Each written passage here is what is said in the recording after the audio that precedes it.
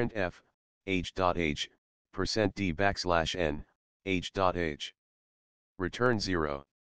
When the above code is compiled, it will compile with a warning, and when executed, it produces the following result.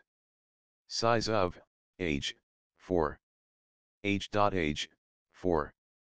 h.h, 7. h.h, 0.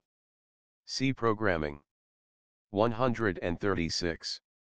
The C programming language provides a keyword called typedef, which you can use to give a type a new name. Following is an example to define a term byte for 1-byte numbers. Typedef unsigned char byte.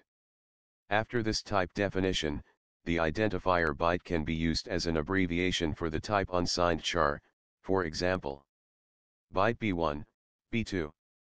By convention, uppercase letters are used for these definitions to remind the user that the type name is really a symbolic abbreviation, but you can use lowercase, as follows. Typedef unsigned char byte. You can use typedef to give a name to your user-defined data types as well.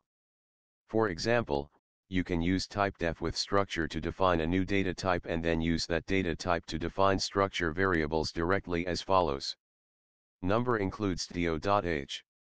Number includes string.h. Typedef struct books. Char title 50. Char author 50. Char subject 100. Int book underscore ID. Book. Int main. Book.